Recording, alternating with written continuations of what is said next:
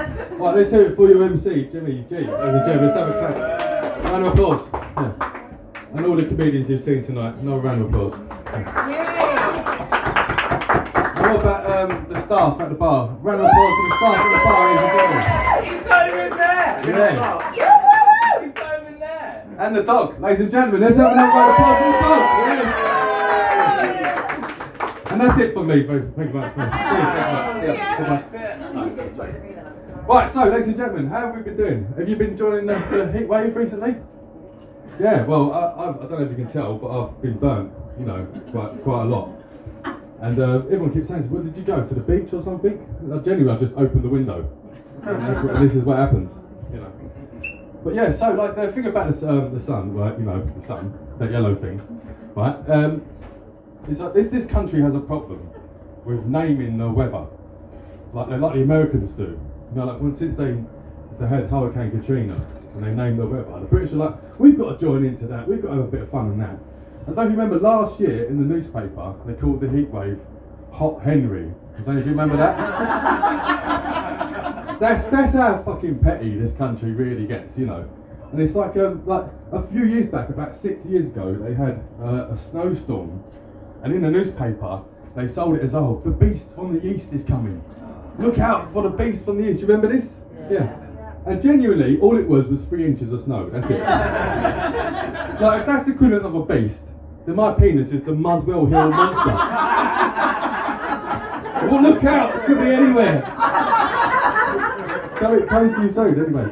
Right, so, yeah. But it's genuinely getting so pathetic. It's going to get to that point where we're going to be like saying to your kids, where are you going? You're going outside. No, you can't go to school. Like, Drizzle Dan's coming.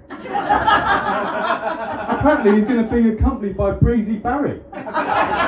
Remember what happened last time when Windy Wendy nearly blew your hat into the road? I can go on if you want.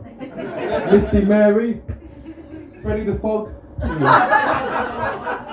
Yeah, so where are we? So, ladies and gentlemen, I'm 41 years of age and I still live at home with my mum and dad in Peckham. Anyone else still live at home with my mum and dad in Peckham? just me then. I thought I would have seen some of you around the house. You know, it's quite small. But yeah, it's even though they call it a maisonette, right? And that's the thing. I don't know why they call it a maze. There's no maze at all. There's no. Like, they love calling things mazes when they're not a maze. You know, like the Crystal Maze. It's not a maze, is it? You got more chance of getting lost in Asda's than the Crystal fucking Maze. Right? But anyway, so obviously, yeah, I can say I live at home with my mum and dad. That means I'm single, you know. So I have no kids. But I do have a niece and nephew, right? And every now and then I look after them, you know, like when my sister's away, like in prison or something. Right? No, I do. I look after them, right? So like, but that's just the type of guy I am, you know. I'm good with kids, reliable, you know, single, you know, and you know. Plus I needed the 20 quid. That kind of helps. That definitely helps. Plus they have a fire stick. That definitely fucking helps, you know. Yeah, and I mean literally a stick with fire on it because it's quite cold in my house. Anyway, so anyway, I go round. I look after them every now and then, right? And recently I was looking after them. And the youngest one, Billy, comes up to me and he asks me a question, like one of those questions kids ask, you know, when they've just seen something on the telly or his phone or something, and he goes, Uncle, yeah, how comes, yeah,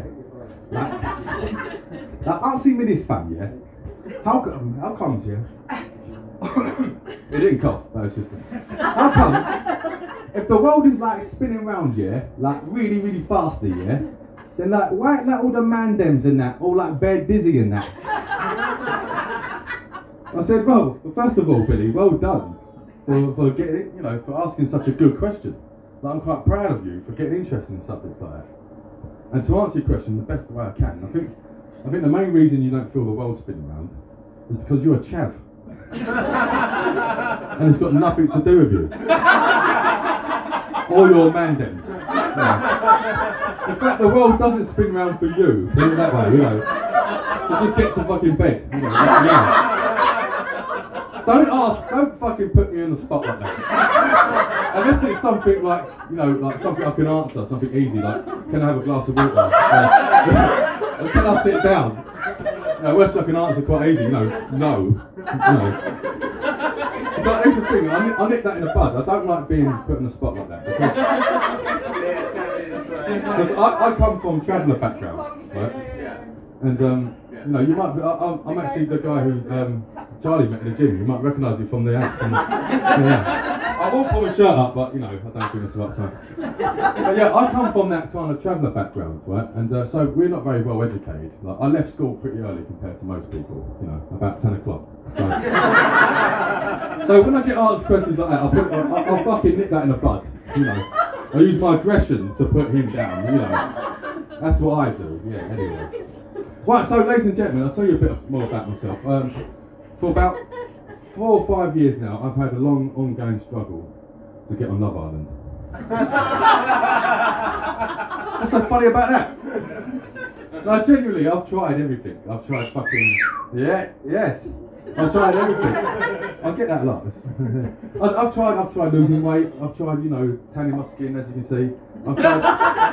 I've tried, you know, like gelling my hair, putting it into a style. You know, I've tried being a cunt, basically. You know, I've tried doing everything I can to get on this show, but they won't have a bar of it. They won't have it. They won't have it on the show. Now, this is the true story. The main reason why I believe they won't let me on Love Island is because many years ago now, I used to be a bit of a political activist for like animal rights and human rights and stuff like that. I know I don't look it, but it's true. Right, so I think they're worried that I'm going to go onto that show just to sabotage it in some way. And they'd be right, I am. That's exactly what I'm going to do. I want to be the first person in the history of Love Island to go on that show, and the whole time I'm there, just refuse to have sex with anyone. The whole time I'm there. Fuck them. They don't deserve it. You know what I mean? By the way, I've never watched the show, never seen a single episode, but apparently there's a lot of good-looking people. They sit around, like, you know, and then they eventually like have sex, but they don't actually show any of the sex. Like, genuinely, I can't think of anything worse in the world to watch. It's like watching porn without the porn. You know, like watching the plumber come round and just doing the plumbing. Like, so, like, I want to be the first person to just refuse to have sex, just be totally frigid the whole time. And they'd be like saying, come on, join in, get in the jacuzzi. And I'd be like, I'm glad you're here. I'm going to bed on my own. I'm not fucking joining into nothing. And then eventually, the producer would come up to me and say, Tom, what is the matter with you? Why aren't you getting involved in this show? Like, you've been trying to get on this show for years. You know, why aren't you getting involved? And I'd say, I'll tell you why. I'll tell you why I won't get involved. Because you're a chav. That's why I won't get involved. No, honestly, the truth is, I'll tell you, the reason why I won't get involved is because I'm here on protest against Channel 4, because Channel 4 won't let me go on Come Dine with Me. I know. And this is actually the true story. And you might probably wondering why won't they let me go and Come Dine with Me? And for the same reasons, basically, because of my, you know, my criminal back part. Right? But I want to be the first person in the history of Come Dine with Me to go and Come Dine with Me, and the whole time I'm there, just refuse to have sex with anyone. The whole time I'm there. Fuck them! That's my catchphrase, by the way. Fuck them! And I don't care how much they beg. You know, they say, come on, join in. Have some food, get in the jacuzzi. And I'm saying, like, in my case, I haven't got a jacuzzi. I can run you a bath. I'm saying, like, no, fucking no, I'm not having it. No, the truth is, I want to be, and this is the truth, I want to be, and this is a bit of a, you know, like a goal of mine, I want to be the first person ever to go and Come Dine with Me. And absolutely, the whole time I'm there, just refuse to make food for anyone. Make absolutely no food whatsoever. Fuck them. And you're probably wondering how am I going to do that, right? Well, I'm just going to get all 3 of the guests around the house and just keep making excuse after excuse. Just like saying, it's coming. Right, bear with me. I'm having trouble in the kitchen. I know it's 10 o'clock. But I'm just having trouble in the kitchen. Bear with me, it's coming. It's really nice. It's stuck. It's stuck. Yeah. And then the whole time I'm just going back to the kitchen and just smoking weed. That's my plan, you know. Pick it up! I don't like seeing beer wasted. It's alright, I'll have it out there. So what was I? Yeah. So like, yeah, that would be my plan. Here's the thing, I won't have to. Are we good on time? I won't have to. No, carry on. Yeah, carry on. Yeah. Oh, I'll be over time, am I? 2 minutes? Yeah. All right, okay. All right, ladies and gentlemen. So 2 minutes left. Right. So, right. here's the thing, right? I won't have to be so much. I won't have to fuck the show up. I'm genuinely a fuck up in life. Right? I can genuinely see me having to be woken up by the, the camera crew saying, "Look, your guests have arrived.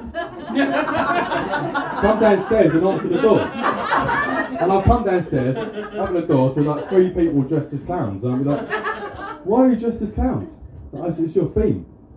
"Oh, is it? Oh, right, come in. Come in, mind the mess. Yeah, step over there. Come over there.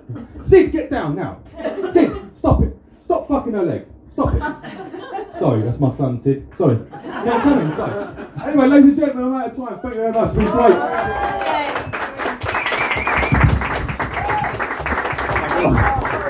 You've got a spillage on all 3, guys. Guys, Tom Matthews, everyone. He's fucking amazing. Yes. People are loving that. Just